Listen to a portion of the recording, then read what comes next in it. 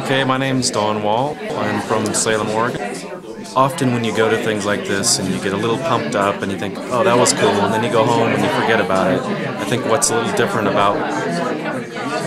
different about Mindie is I honestly believe there are things I learned and there are tools that I got from these short few days that I can implement and really make changes in our lives. And I'm here with my wife, and some of the things that Mindie did and talked about, and I told her, it's miraculous what you did, and Mindie said, no, it wasn't me, it's you.